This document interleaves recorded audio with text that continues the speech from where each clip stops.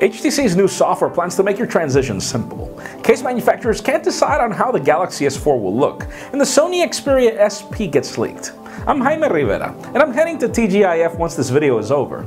This is Pocketnow Daily.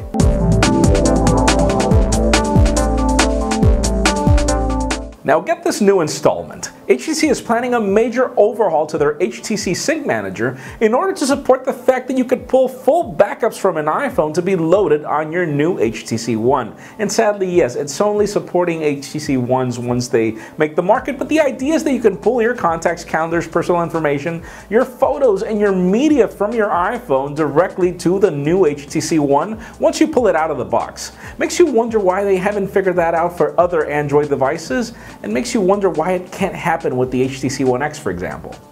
New rumors show us how the iPad Mini 2 will look, and you don't need to take a wild guess. It looks exactly like the iPad Mini 1, though. It's hard to tell at this point what sort of changes will happen in the internals for the new design that's pretty much like the old design. The question is if Apple will bring a Retina display to this iPad, and even though everyone is crossing their fingers waiting for that, honestly I doubt it. We'll keep you posted.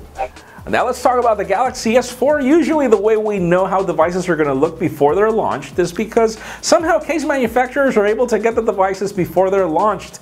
Really cool, but the problem is that these new case companies cannot figure out how the Galaxy S4 looks, and this is just to prove a point of how Samsung can be secretive with their new device coming up, though we're not sure if that's really a good or a bad thing. We'll keep you posted, obviously. The Galaxy S4 may land in March 14th, so set your calendars. Now, other new leaks show that Sony's working on a new Xperia SP for those of you that thought that the alphabet was done with the Xperia Z. Now, this device packs some decent hardware. We have a 1.7 GHz Snapdragon S4 Pro processor along with the usual suspects, but the question is, where will this device land when it comes to a market? Maybe, probably not necessarily the United States, probably just a specific market. The design is kind of cool, but we don't really see this happening for MWC 2013, so just stay tuned. We could be surprised. And finally, for the interesting news of the day, recently Windows RT customers were surprised with the great news that there's a jailbreak feature for Windows RT tablets, but sadly back then the problem is that you couldn't pretty much load anything that wasn't an ARM-based application. But this new emulator has just debuted in beta, and it allows you to load 32-bit Windows applications into Windows RT. But it's obviously a beta, it's not really perfect, but that really leads me to the question of the day.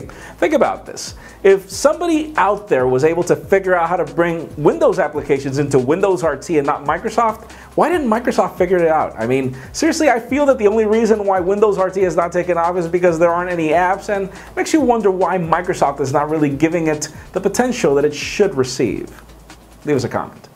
And yes, if you want an earlier scoop of everything that's happening in the smartphone and tablet world, make sure you follow us on Pocketnow.com and subscribe to our YouTube channel as well. Please give this video a thumbs up if you like what you saw. I'm Jaime Rivera. Thanks for watching. See you next week, but stay tuned for all the MWC coverage that's coming up next. Mobile World Congress 2013. For 1 week in February, nearly every major player in the mobile space assembles in Barcelona to show off the newest and hottest smartphones, tablets, and everything in between.